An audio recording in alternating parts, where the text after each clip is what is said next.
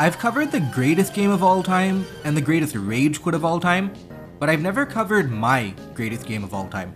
For that, we'll need to go all the way back to 2020 with the World Cup of Pokemon, a cheating incident, and a Choice Scarf Hydreigon. The World Cup of Pokemon is a yearly 16-team event where every year the bottom few teams get relegated. They have to play in the World Cup qualifier tournament the following year and defend their spot for that year's main tournament. As you may know, there are more than 16 countries in the world, so the qualifiers act as a chance for any team to make it to the top flight. Also as a note, USA is split into several teams, and continent teams exist for players who live in countries that don't have enough players for their own teams. That way they're not barred from a big tournament purely based on where they live. One such qualifier team was Team India, the team I was on. India had never made it to the main tournament before, trying and failing in previous editions of the World Cup qualifiers. Part of that is just demographic. Nintendos aren't really a thing in India, so the competitive Pokemon and Pokemon Showdown pipeline doesn't really exist, and therefore there aren't that many players to begin with. But 2020 was a year of optimism. The format changed from having all generations of Pokemon to only Generation 8. Finding a solid roster of players was already tough given the lack of players, but it was even tougher when you had to find people who understood the meta from games from 2002. The 2020 format removed that barrier to entry.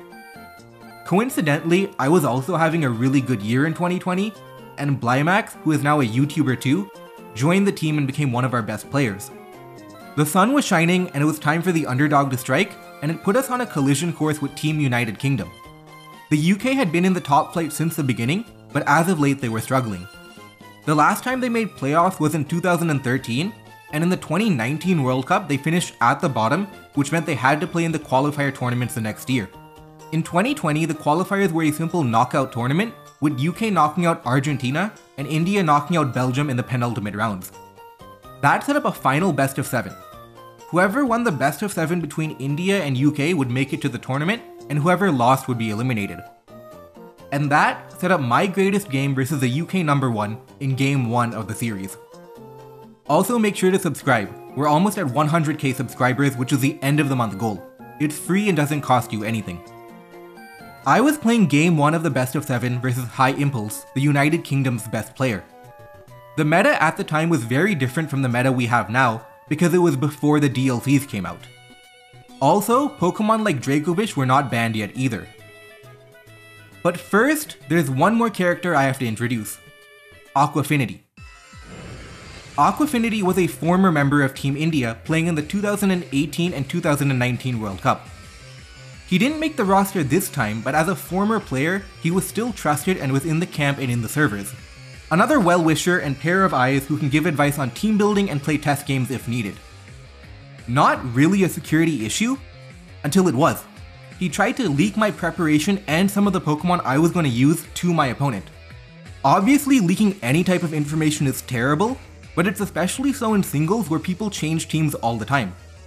Having a surprise factor with your movesets, for example, is a big deal that can make or break a game. He decided to try and leak that information to the other team. Now to UK's credit, they did immediately report the leak. Hey, we got some information and we don't want to play like that, and we're letting you know that it happened. UK is not at fault at all here, they did everything right and reported it without question. Aquafinity would get a tournament ban for the leak, but it didn't change the fact that now I had to dump all my preparation and do something new. It was extremely frustrating to have this setback because this was supposed to be the year. UK may have been trending down, but they were still a top flight team and we were still the underdog. We couldn't afford to have stupid things ruining our plans. We only had one shot and this opportunity only comes once a year. Into the match, I ended up just defaulting to one of my favorite teams, a balanced team with Choice Scarf Hydreigon. My opponent would go with a Sticky Web team built around Choice Band Dracovish and other powerful attackers like Swords Dance Aegislash. Sticky Web is a very offensive strategy and synergizes well with Choice Banded Dracovish to outspeed and one-hit KO as many things as it can. My team wasn't too weak to Sticky Web. I had Levitate Rotom and Levitate Hydreigon, but I did have a lot of slower Pokemon like Clefable and Primarina, which could get abused by Choice Banded Dracovish if played right. I lead Primarina, trying to counter lead the Sticky Web Shuckle, but he predicts that and leaves Togekiss. Togekiss is completely shut down by Rotom Heat, however he can predict the Rotom Heat and go to Shuckle to get off an easy Sticky Web. On turn 1, I predict him to go Shuckle, so I stay in to attack, but he goes for the Air Slash and flinch and gets it. At this point I think, okay, maybe he's okay with the Togekiss versus Primarina 1v1, let me go to Rotom Heat now. But this time, he goes to Shuckle on my Primarina as I go to Rotom, and uses that as a chance to get Sticky Web up. Basically, I got outplayed. He sacrifices Shuckle and then goes into the Mighty Dracovish. Even though Primarina is a water type, it literally dies in one hit to Fish's Rend. I switch into Ferrothorn, who can barely take on Dracovish. He switches out as I knock off, and here is a very key moment of the game. Togekiss is completely shut down by Rotom Heat. On the other hand, I don't have a Steel move, so my Ferrothorn is completely shut down by Togekiss, who very likely has Flamethrower too. Dracovish is a huge threat, and if I go to something like Rotom Heat or even Clefable and they predict that and immediately swap into Dracovish, I'm gonna lose another Pokemon.